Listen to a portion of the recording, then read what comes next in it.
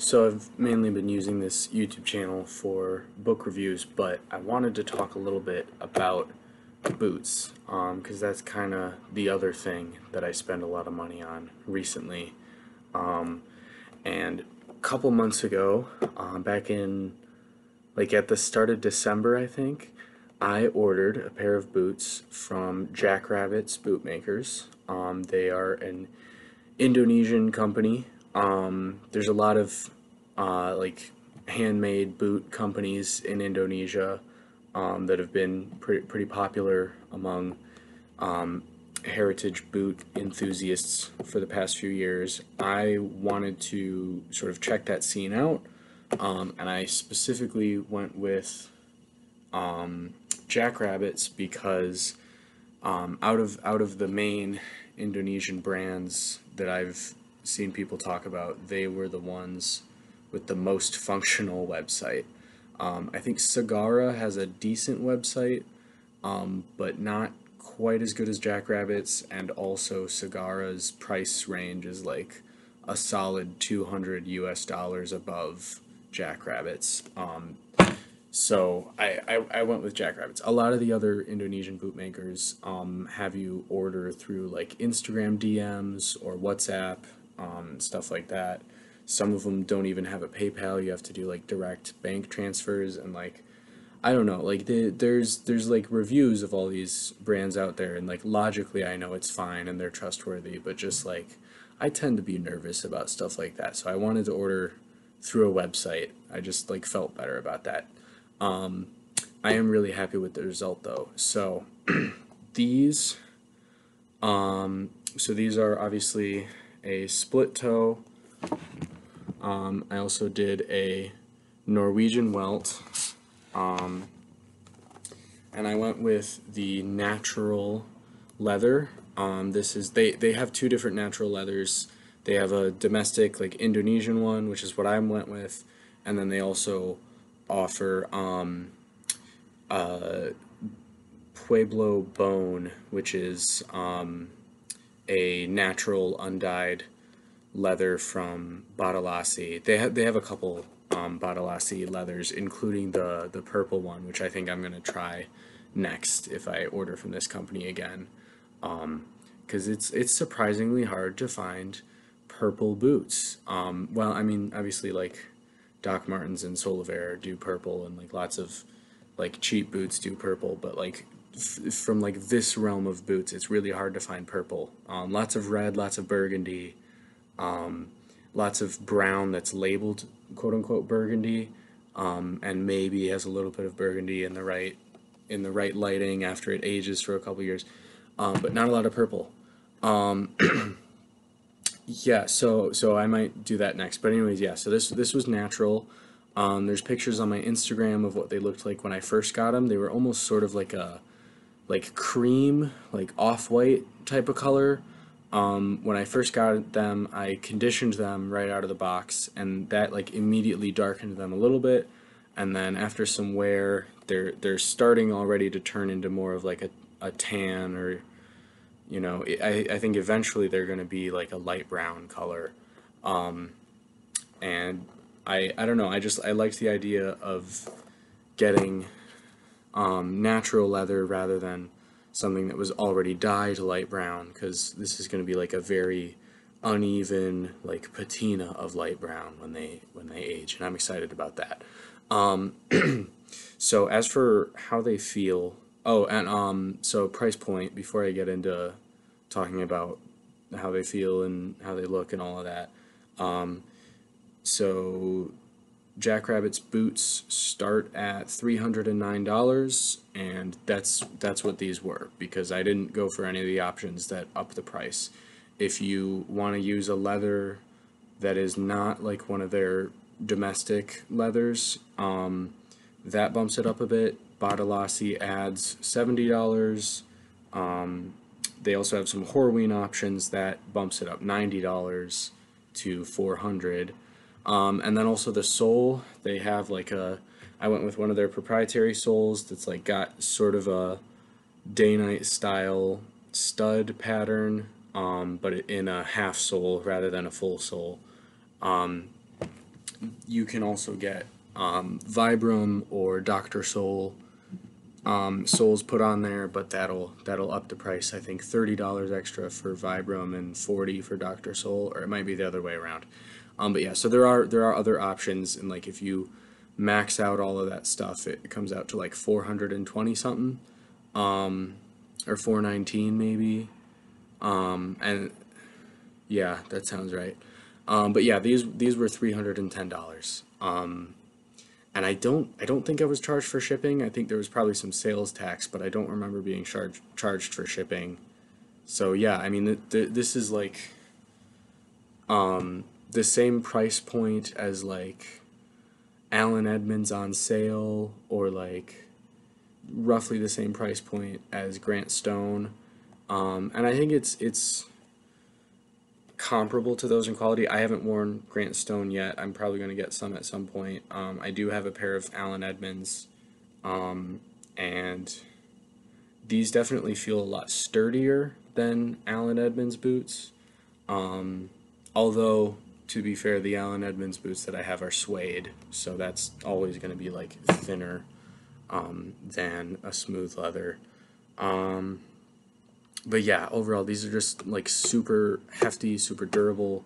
I wanted these to be my like adventure boots, when I'm like going on like a trip, or going camping and stuff like that. I took these on a trip to New Orleans to visit some friends. I walked like probably like 7 to 10 miles a day for 4 days around New Orleans, which, if you've ever been to New Orleans, you know that the sidewalks there are terrible. It would be a really rough city to be in if you were using any kind of mobility device. Like I was thinking about that while I was there, because my girlfriend has a couple family members who use wheelchairs, and I was just thinking about like what a nightmare it would be to travel to New Orleans as someone in a wheelchair. But I kind of getting off on a tangent there. But yeah, the sidewalks are a nightmare in New Orleans. So these saw a lot of rough conditions. Where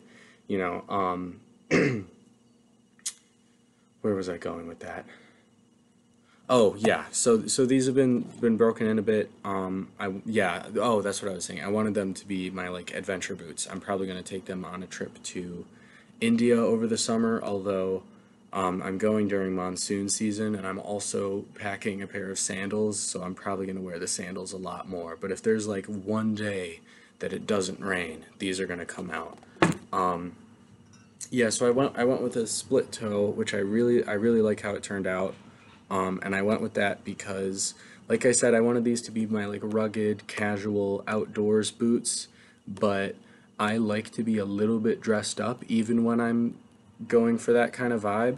And I feel like the split toe is perfect for that, because it's like the split toe, I feel like, is aesthetically, it's a mock toe for people who wear a lot of blazers. That's what I feel like the split toe is aesthetically. And then, you have to pair that with a Norwegian welt, just thematically, I feel like.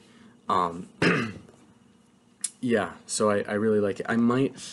The one thing about the Norwegian welt is that when it comes time to resole these, I think it is kind of a hassle to find a cobbler who will do Norwegian welts.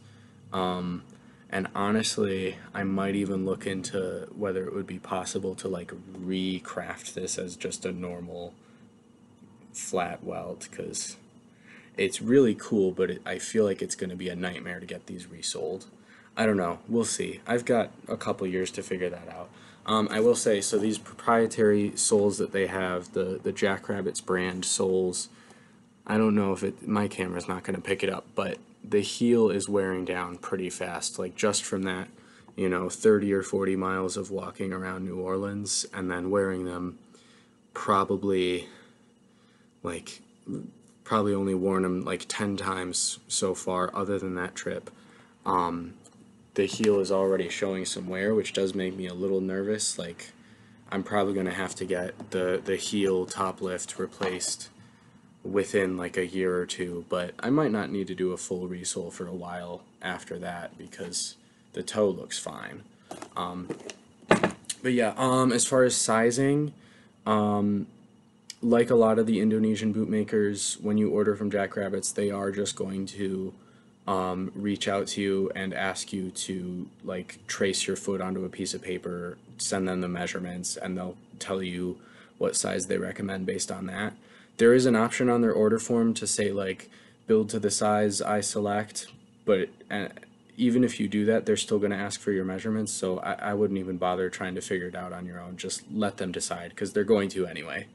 Bottom line, and so I don't. The thing about that is I don't know what size we actually decided on. Like I think I initially on the order form put size 44. They use European sizing, and I typically wear 11D in boots.